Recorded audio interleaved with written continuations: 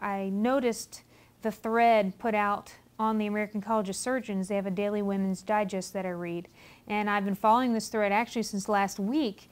And I think that it's important for young women to see other women that are successful and done it and have something to aspire to be. I think it is an important thing for those of us who are women surgical faculty, since we're talking about surgery, to talk about all the aspects of what it's like to practice and what it's like to train and so forth with the women students, because they do have a different experience than the male students do.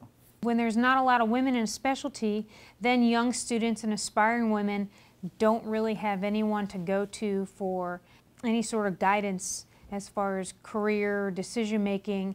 And when those mentors aren't visible to them, it can sometimes make them feel like it's not possible for them to be successful.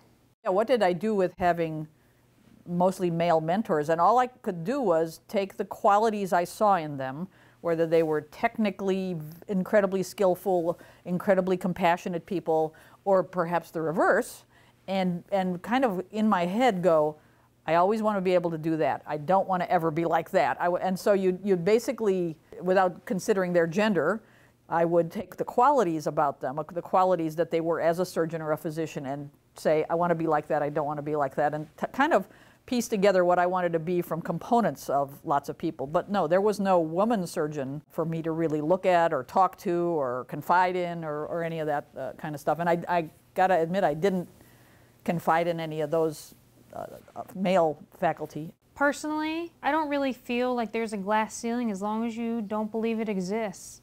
I think that you can have all the things that you want. You can have a successful career, you can have a family, you can have work-life balance, but you just have to have someone that can help you get there.